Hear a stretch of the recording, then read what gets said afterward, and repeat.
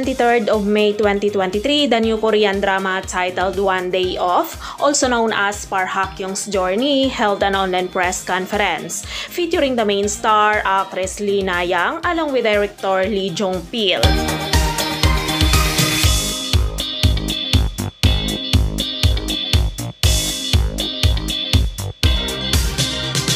Actress Lee Na-young will play the role of Park Ha-kyung. She is a school teacher in the 90s. One Day Off has been described as encompassing a wide variety of genre elements, from drama, mellow, life, food to comedy and fantasy.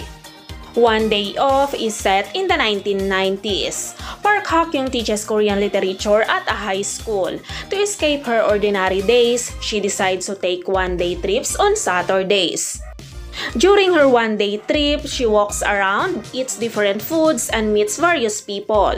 She realizes she receives comfort and empathy through her travels.